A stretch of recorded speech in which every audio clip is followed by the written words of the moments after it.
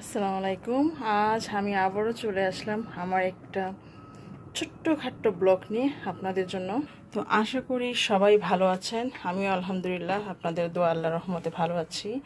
তো আজকে আমি একটু ডিফারেন্ট একটা ব্লগে আসছি, দেখাতে যাচ্ছি ট্রেডমিল যারা নতুন তারা কিভাবে ইউজ করবেন। বিভিন্ন ট্রেডমিল বিভিন্ন সিস্টেমে, বাট মোস্টলি একই টাইপের অনেক আসে। তো আপনার যদি নতুন হয়ে থাকেন, ট্রেডমিল আপনি ইউজ করতে পারছেন না বা পারছেন, প্রবলেম হচ্ছে, তো আমি সেটার জন্য কিছু টিপস দিচ্ছি। ফার্স্ট, আপনি এখানটা যদি অফ থাকে নাকি অফ করে নেবেন, স্টপ করা থাকবে। তারপরে আপনি প্লাগটা করে নেবেন।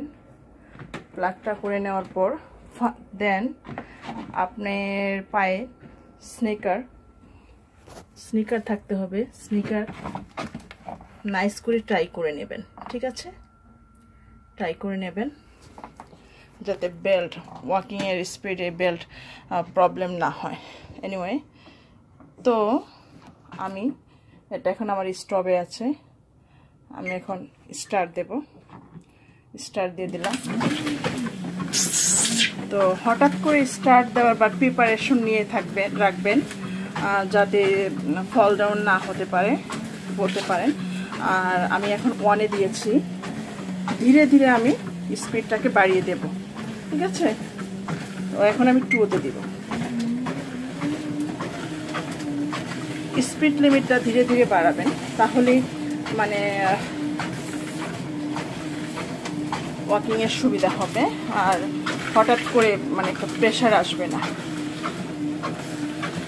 তো এভাবে আপনার মোটামুটি একটা সিস্টেমে এখানে নাম্বার উঠবে, কতক্ষণ আপনি হাঁটতেছে, কতটুকু ক্যালোরি আপনার বার্ন হচ্ছে। তো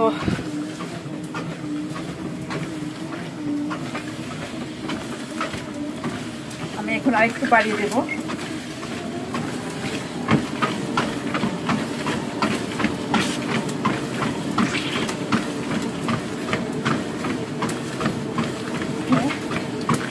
তো আমি যখন আমার হাঁটা যখন শেষ হয়ে যাবে, আমি অফ করার সময় স্পিড লিমিটটা এরকম আস্তে আস্তে কমিয়ে আনবো। এখন 2-তে দিয়ে দিয়েছি, তারপরে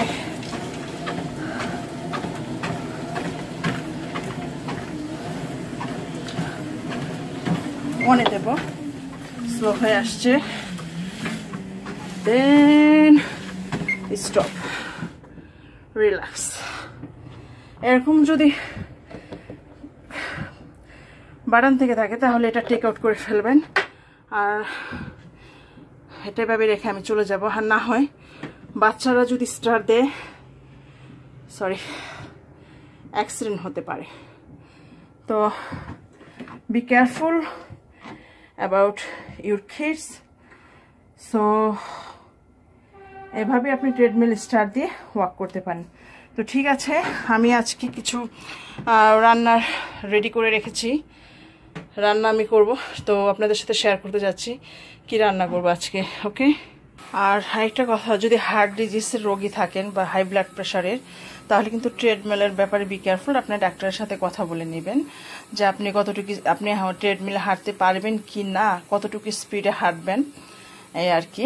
আমি 6-7 পর্যন্ত চলে যাই। তো আমি আমি লং টাইম ধরে ওয়াক করি ট্রেডমিলারে, অলমোস্ট 10 ইয়ার্স হয়ে গেছে, এই আর কি। তো ঠিক আছে, আজকে আমার রেসিপিগুলো দেখাচ্ছি, শেয়ার করছি। এটা আমি চাইনিজ স্টোর থেকে নিয়েছি। এটা ওরা বললো যে ওয়াটার লিলি বা ওয়াটার স্পিনাচও বলতে পারে। তো আমি এগুলো ডাটাগুলো ফেলে দিয়ে আমি লিভসগুলো নিব, নিয়ে এখানে এটা দিয়ে আমি চিংড়ি মাছ নিয়েছি, এটা দিয়ে রান্না করব। আর এখানে আমি মিক্সড ভেজিটেবলস করব। ক্যারট নিয়েছি, এটা একটা চাইনিজ, দেখতে পিয়ার্সের মতো, বা চাইনিজ একটা ভেজিটেবলস। আর এটা তো ইয়াম বলে, আর আমরা মিষ্টি আলু বলি যেটা। আর ব্রকলি নিয়েছি, আর আমি এখান থেকে হাফ এগ প্লান্ট নেব। তো ঠিক আছে, আমার সাথেই থাকুন। আমার আম্মা আজকে বাসায় নেই। আম্মা বলতে যারা আমার আগের ব্লগগুলো দেখেছেন তারা জানেন আমার আম্মা, আমার প্রিন্সেস, আমার ডটার, আমার মেয়ে সবই একজন। আমার সব মিলে যেটা আমার আম্মা আমাকে কিভাবে খাবো, কখন ঘুমাবো বেবির মতো টেক কেয়ার করে। তো আমার আম্মা Miss or Mr. Haidar, you asked me about Cutie.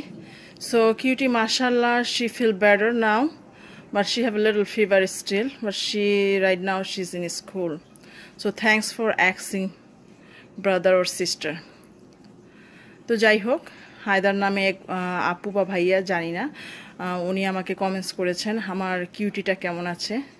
কারণ বার্থডে যেইটা ছিল ওর আব্বুর, ওইটার মধ্যেও দেখেছে নাকি যে ও সিক ছিল, আমি বলেছি ওই ভিডিওটাতে। তো ইনশাল্লাহ এখন আপাতত ও একটু সুস্থ আছে, বাট স্টিল ওর জ্বরটা আছে। তো এখন স্কুলে, এর জন্যই সব কিছু আমার নীরব। তো সব শেষে আমি যখন ও না থাকে ওর টয়গুলা দিয়ে আমি প্লে করি বা ওর কথা মনে করি যখন সময় থাকে। সময় তো নাই, কিভাবে সময় আর পাবো, একটার পরে একটা কাজ তো করতেই হয়। এনিওয়ে, তো সাথে থাকুন আমার আজকের লিটল স্মল রেসিপি নিয়ে আপনাদের সাথে আমি আজকের ব্লগটা তৈরি করে নেব, ঠিক আছে? আর এখানে আজকে একটা কথা বলছি, শ্রিম মানে চিংড়ি মাছ কাটার সময় আমি এটা ছোট তাই আমি সফট গ্লাভস পরেছি। তো যদি শেল রাখতে চান তো শেল আর ট্রেল যদি রাখতে চান তো এই যে এখানে ট্রেলের এখানে কিন্তু অনেক শার্পি একটা পাখনা আছে ট্রেলের পাশে, লেজের পাশে। তো এটা এরকম করে খুলে নেবেন,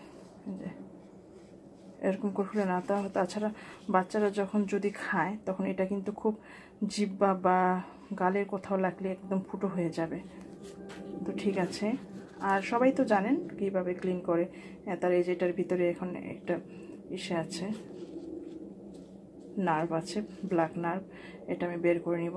এটাতে অনেক সময় অ্যালার্জি হওয়ার সম্ভাবনা আছে যাদের শিমে অ্যালার্জি। তো ট্রেলটার এদিক দিয়ে ভেঙে এটার ভিতর থেকে কালো জিনিসটা আমি বের করে নিব আর কি। আর তারপরে আমি ভিনেগার বা লেবু দিয়ে আমি ওয়াশ করে নেব। তো ঠিক আছে, সাথেই থাকুন। ওয়াশ করার জন্য আপনি এটা ইউজ করতে পারেন একদম। তো এই তো চিংড়ি দিয়ে ওয়াটার স্পিনাচ আমার হয়ে যাচ্ছে। আমি কিন্তু চপ করে দিয়েছি, চপ করে পিস করে শাকটাকে আমি কেটে তারপরে দিয়ে দিয়েছি। ওকে, আর এখানে মিক্স ভেজিটেবলসও দিয়ে দিলাম, দিয়ে এখন এক্সকিউজ মি একটু ভুনে দেবো, ভুনে ঢেকে দেবো। আর রাইস আমার হয়ে গেছে, আমি ড্রেন করে নিয়েছি ওয়াটারটা। তো এখন আমি ডিশে তুলে নেব, এখান থেকে নিয়ে ছেঁকে নেব একটু। আর এখানে বেবি চিকেন কয়েকটা ভিজিয়েছি, ওদের জন্য দেখি একটু হয়তো ফ্রাই করে দেব এই আর কি। কারণ ভেজিটেবলস আজকে সেই না খেতে চাই তো একটু ফ্রাই করে দেবে এটা। ওকে, তো আমার চিকেন ফ্রাইটা হয়ে গেল।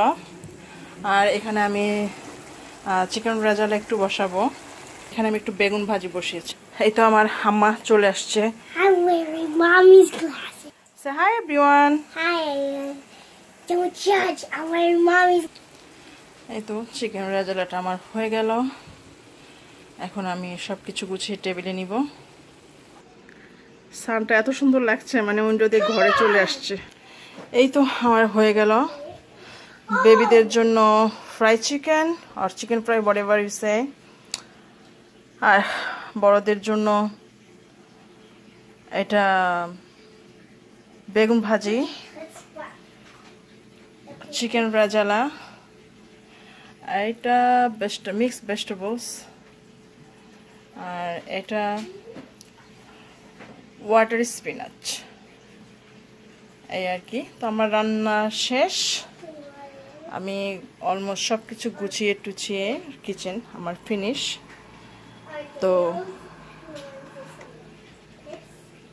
আজকের সানসেটের মতো